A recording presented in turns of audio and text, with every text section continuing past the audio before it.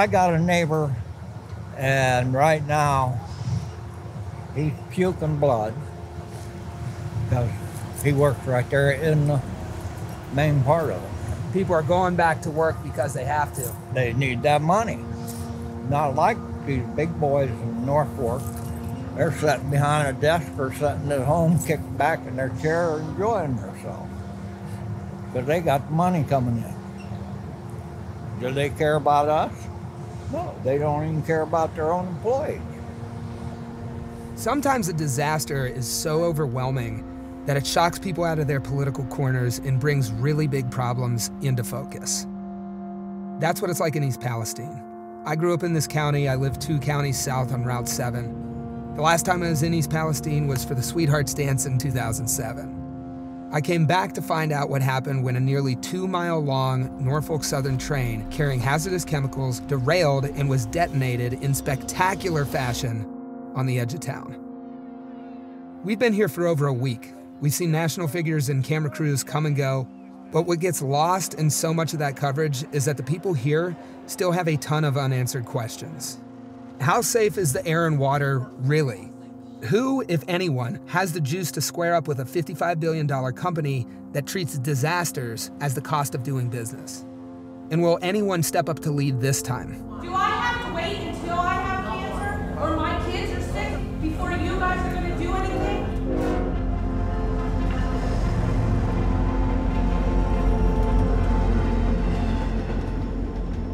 Nice to meet you guys. Yeah. Care to do an interview? Yeah, I'll do one. My name is Luke Lavin. I live a couple blocks from here on Alice Street. We're in East Palestine, pretty much right ground zero for where the train derailed. Friday night, my wife and I were playing Call of Duty, and we heard some banging around, and we didn't know what the heck it was, so we paused it. You know, we come out here, and it was a spectacle, really. I kept telling my wife, "Oh my God, this is big. This is bigger than we're going to even ever imagine." The train derailed on the edge of town late at night on February 3rd. 5 cars were carrying toxic vinyl chloride. Left alone, the damaged cars would have gone off like a bomb. So officials on the scene did what's being called a controlled release. A mushroom cloud of toxic chemicals filled the sky, stretching out for miles. It was like hundreds of miles, like that shit was out there. And I was just silent for a moment. That feeling, you know, when people are gonna suffer or you know, something's horribly wrong with this. 2 days later, government and company-sponsored tests declared the air and water safe, and a mandatory evacuation order for residents in a 1-mile radius of the derailment was lifted. Minutes later, the trains were back on the tracks. And in the days and weeks since, residents have gotten very few answers to their many questions. So Luke, walk us through what communication has been like of really important information after this derailment. I'm going to give you the shortest answer possible. There isn't any. I mean, really, from Norfolk anyways. You're a multi-billion-dollar corporation, and they can't even give you the answers to some simple questions that even a little bit of research on Google can give you. They're not talking, they're trying to protect themselves, so. Yeah. I mean, but they need to at least let us know what's going on, you know. Norfolk Southern has been carrying out most of the major operations since the disaster, hiring contractors for the cleanup, the testing, everything. When they did the test, I was actually crying as the team walked through my house because I said, there's no way in hell I'm the only one smelling this right now. I noticed the smell right away. I can smell a cleaner smell. They said they didn't smell anything at all. So you've had a test at your home. Who did that test? That was CTEC. That was the Center for Toxicology and Environmental Health, the company that Norfolk contracted with. It turns out the initial testing used to justify the claim that East Palestine's water supply was secure was conducted by a third-party contractor hired by Norfolk Southern in a way that didn't comply with the EPA's own testing standards. It begs the question of why the company that caused this disaster was ever charged with handling the response in the first place. Why the fuck would you let Norfolk do that? Like, why would you let them clean up their own mess? They have every reason to just cover it up. This is the only thing that I've received from Norfolk so far. This is just a little pamphlet just telling us about what they've done. 3,150 cubic yards of contaminated soil and 942,000 gallons of contaminated water. And that's been the narrative since this started was, guys, it's okay, you know, we've got this, we're cleaning it up. We've made a lot of progress on environmental remediation. We've dug up 4,600 cubic yards of soil and collected 1.7 million gallons of water. We got the wildlife officers out there every day checking our creeks. Everything's dead, nothing comes around. We used to have birds, we used to have all kinds of stuff. Is it the water that's bothering her, or is it something else? She's not manufacturing, she's sick. I've had her at the emergency room 3 times.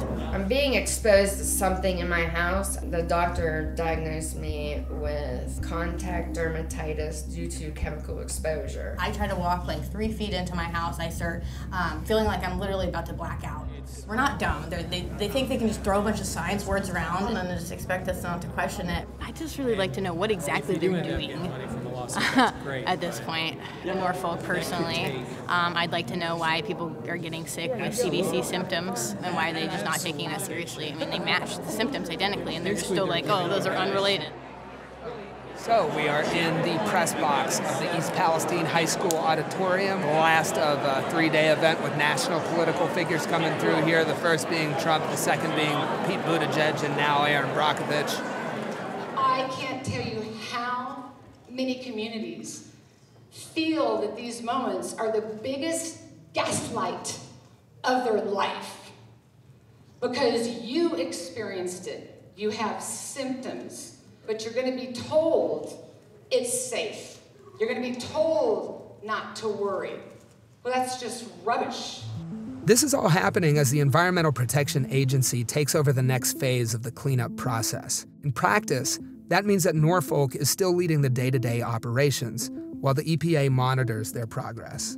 But the EPA plans to use its powers to force Norfolk to foot the entire bill for the cleanup. And if the company fails to finish the job, the EPA will do it themselves and invoice Norfolk for 3 times the original cost. I want you all to know that we are holding Norfolk Southern accountable for putting this community in harm's way. The EPA has a spotty track record of showing up, rushing to say everything's fine, then leaving people without the support they really need. We saw it in Flint, and we're already seeing some signs that it might be happening here.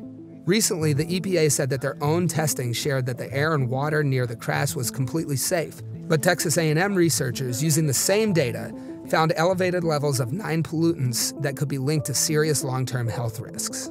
For residents, all of this can feel like a repeat of how Norfolk Southern has been handling the response in the last few weeks. The fact that they gave Norfolk that entire responsibility was just beyond me. I just don't know. I hope the EPA can make it right, but I did talk to several federal EPA people already that didn't know. They just didn't know. Which I think they should have just been blatantly honest with us, you know? They should have just come right out in the beginning and said, hey man, this could be a while. You know, hold on because you don't know what's gonna happen. And that's the uncomfortable truth. No one really knows what the long-term health effects of all of this will be. When you burn vinyl chloride, it forms dioxins, which are itself their own very hazardous form of chemical and are very, very persistent over long periods of time. That's Emily Jeffers. She's a senior attorney at the Center for Biological Diversity. We asked her about the EPA stepping in and what they can realistically promise residents. What are the full costs and how long will it take us to know what they really are? That's a good question because no one knows. It's going to be years and years and years before we really understand the full costs. A lot of these cancers don't manifest themselves right away, so the harms that folks might see is not going to be readily apparent. The best case scenario is that Norfolk Southern pays a ton of money to these folks.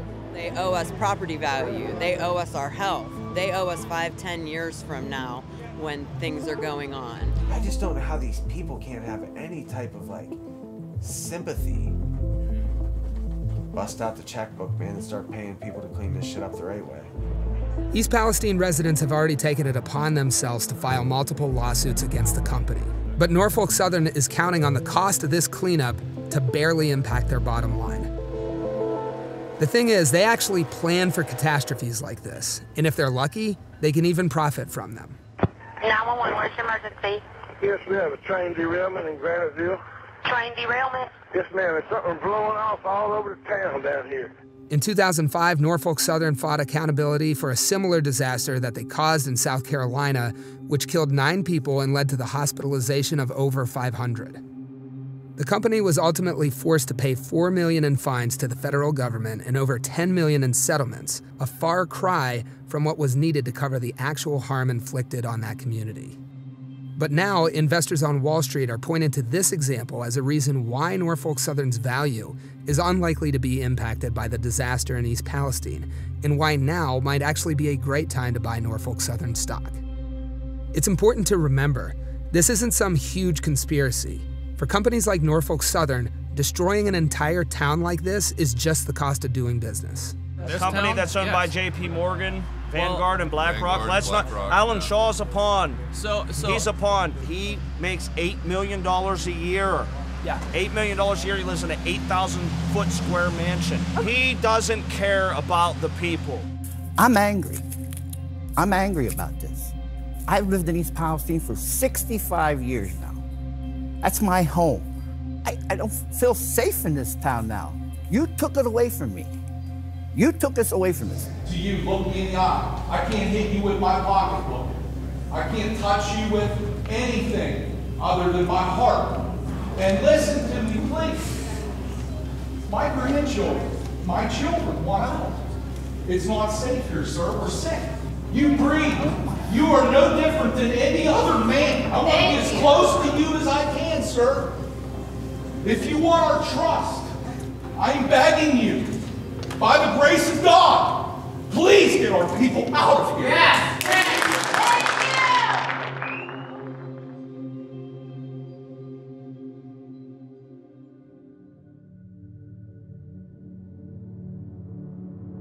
This area, the one that I grew up in, has been dealing with polluting industry for a long time.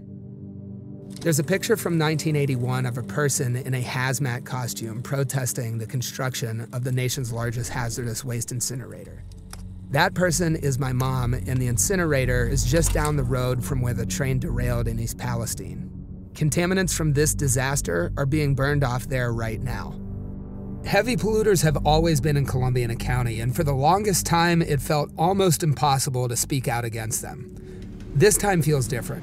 I think it brought attention to a lot of people, especially in like Sleepy Little East Palestine, that never really questioned a lot of things that, like big things like that. Because I mean, it is a big thing. You think politics don't involve you until they directly involve you. The Norfolk Southern disaster was big enough to shock people out of their political corners and raise questions about how business is done. How do you measure profits and stock prices against the value of people's lives, against clean air or clean water and soil? Can politicians really take money from corporations and be expected to hold them accountable? And who is the government for, anyway? And it just feels like we're screaming into the void. It really, really, truly does. I wish it wasn't up to us to have to do everything ourselves. Like, I mean, I just want to go back to like a normal life and do the stuff I want to do, like not just try to figure out how to like avoid this like chemical apocalypse right now. We might not have the Palestine that everybody wants, but I think it's definitely a possibility for us to at least be safe somewhere. With everybody's voice and a continuous cry from the community, it's not too late. It takes a lot to go toe-to-toe with a $55 billion company, and I think that company is counting on people to return back to normal and to not speak up about it and kind of let whatever happens to their town happen to their town. But those people are clearly set on taking a different path. And I wish them all the luck in the world, which they will need. Norfolk Southern can get